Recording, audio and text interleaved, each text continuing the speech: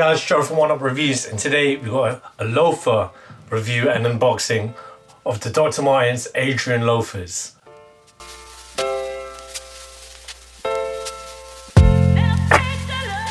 Before we get to this review, guys, if you're new to our channel, remember to hit that subscribe button, hit that notification bell so you never miss any of our latest reviews. Slap that thumbs up, we want to see those likes, helps us greatly. Drop some love in the comment section below.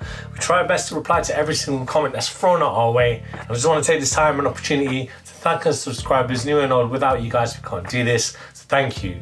Let's go, and today we've got a look at a pair of loafers. I've been eyeing these up for as long as time, I guess, to be exaggerating really, but I've really wanted a pair of the Dr. Martens Adrian loafers for quite a while. It's wedding season coming up here in the UK, and I just wanted something easy to wear and that's quite fashionable. So I looked no further than to Dr. Martens, and we've done tons of Dr. Martens reviews in the past. We've done the classic boots and we've done the casual boots as well, so check those reviews out. But today we've got more formal but it's yet casual. We've got to look at the Adrian cherry red loafers. We've got these in the UK size 7, it's European 41, it's US men's 8. And let's get unboxing.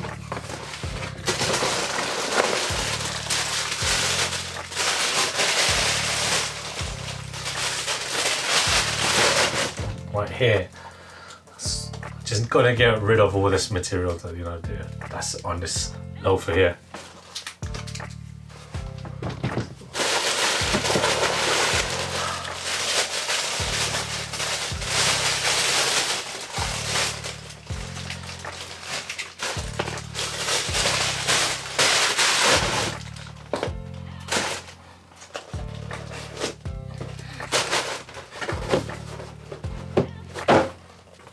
And here they are in all its glory. Look how beautiful, sleek these loafers are. Again, you could wear these with any, in my opinion, you could wear loafers with anything. I mean, I'm going to be using it for wearing a suit, but I mean, it's not going to stop me wearing them with a plethora of outfits. Before we get into all this nitty-gritty beautiful details and make these loafers, we'll start with the outsole. And this outsole is a PVC outsole. It's the original Dr. Martens air cushioned sole, bouncing soles as the guys at Dr. Martens would market them as. And you can see them use this kind of sole on a lot of their products. They use it on their 1460 boots, the 1461 shoes, and as I mentioned, a wide range. It is Dr. Martens staple, that's this kind of aggressive look, but it keeps it every once in a while, it's quite, you can use it for casual use at the end of the day. It's very comfortable once you break these in, because Dr. Martens are notoriously known for taking a while to break into their shoes. Moving along onto the midsole again. So again, this midsole unit is part of the outsole, air cushioned right there, very comfortable. I mean, I've got a pair of 1461 3-eye shoes. After wearing Dr. Martens for years, they are very comfortable. You're gonna have to take my word for it, guys. Moving along onto the upper. So this upper is all leather all around. It's in this beautiful cherry red Arcadia finish. That's what DMs would like to call it. These are welted as well, right there. It doesn't have the famous stitching, but it's Goodyear welted all around. The upper, beautiful leathers, you can see it there. The sheen, it's a very premium look. And the great thing is that these loafers are a reasonable price. So I was able to purchase these for £129. And for what you're paying, you're getting a lot in regards to heritage of Dr. Martens and, formal use as well. Right? These look beautiful.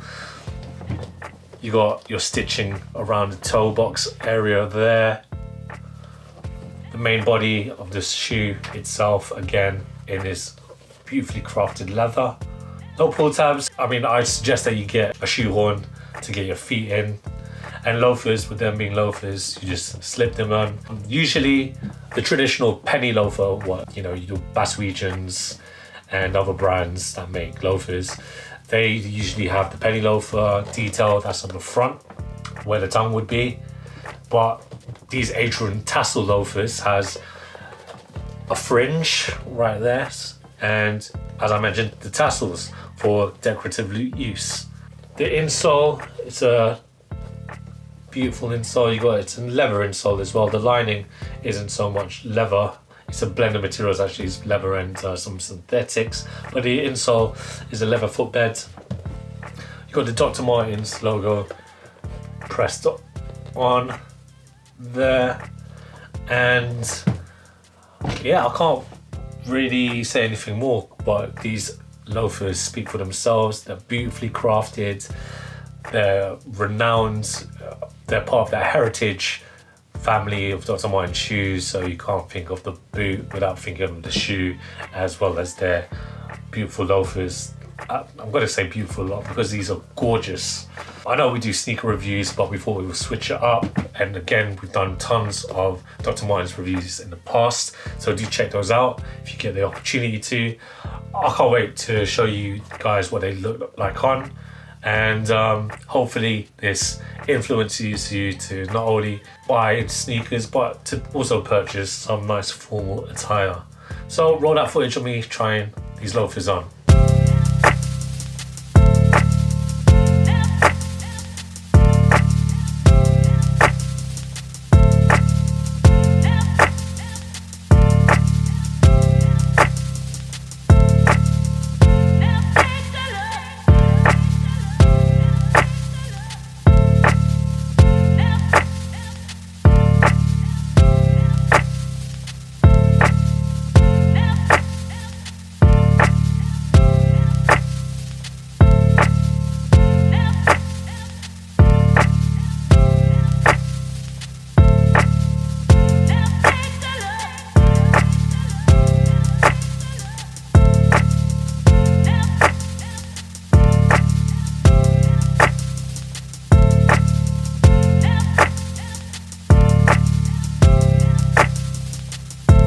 When it comes to Dr. Martens shoes, I recommend that you get your shoe to size Dr. Martens size. For me, that I'm a UK size 7. So let me put that into perspective for you guys watching who are usually sneakerheads.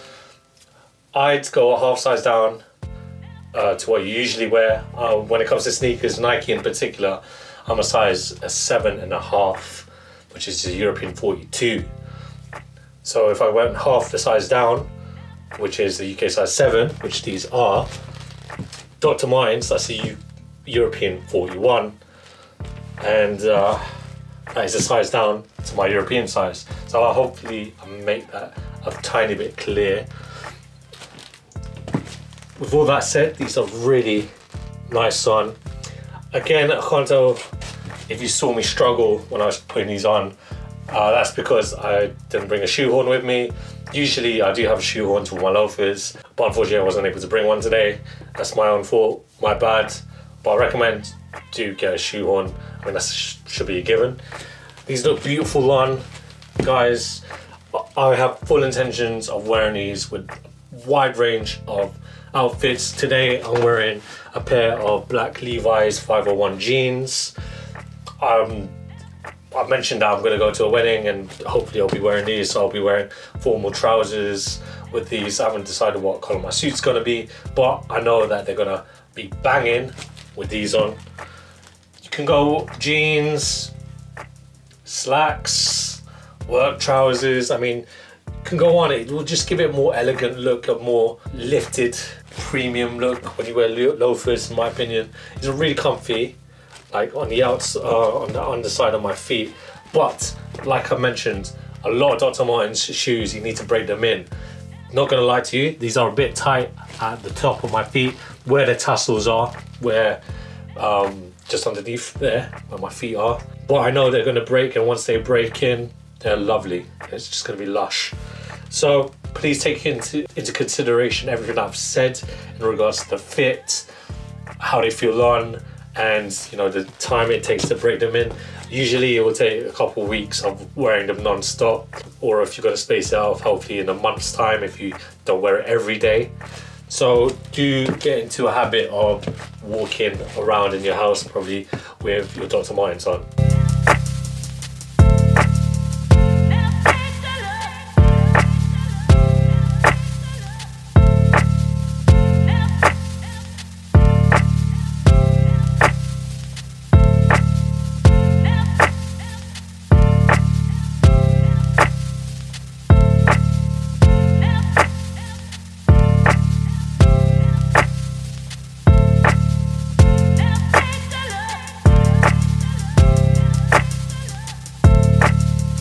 Thanks guys for watching. Remember to like, comment and subscribe. Follow us at Oneupreviewz with a Z at the end.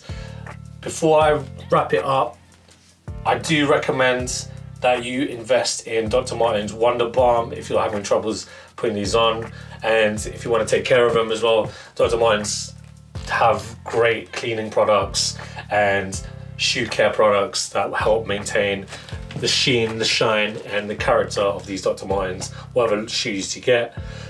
This is not a sponsored ad from Dr. Martens, but guys, if someone there from Dr. Martens is watching, you know, help some of your boys out. Thanks again. Till next time, peace.